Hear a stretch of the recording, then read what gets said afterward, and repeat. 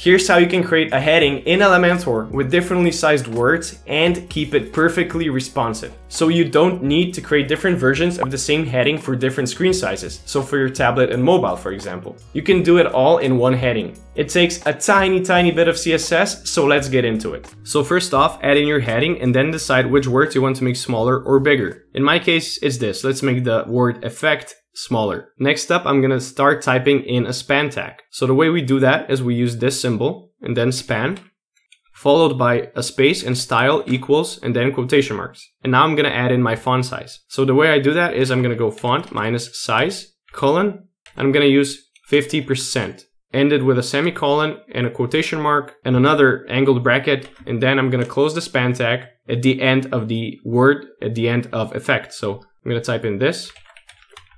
And instead of using percent, you can even use EM, so you can set it to 0.5 EM in this case, which is going to be equal to 50%. 1 EM is going to represent 100%, 0.5 equals 50%. If you want to know everything you need to know about these units to use them like an expert, I have a great video explaining exactly that. The link is in the description. The point is, it's going to scale up or down with the font size you set in the heading. So it's fully responsive. If I make the font size smaller or bigger, the word effect always stays half as big because it's set to 50% or 0.5 EM. And it's the same thing if I go into my tablet or my mobile mode and I change the size, it's again 50%. Mobile, same thing. And all of this will be available down below, so you can just copy and paste it into your own heading and change out the words and change out the sizes. The other way we can do this is by giving our span a class. So if we give our span a class, so instead of style equals, we're going to go class equals, and then this is where we put in our class. In this case, it's heading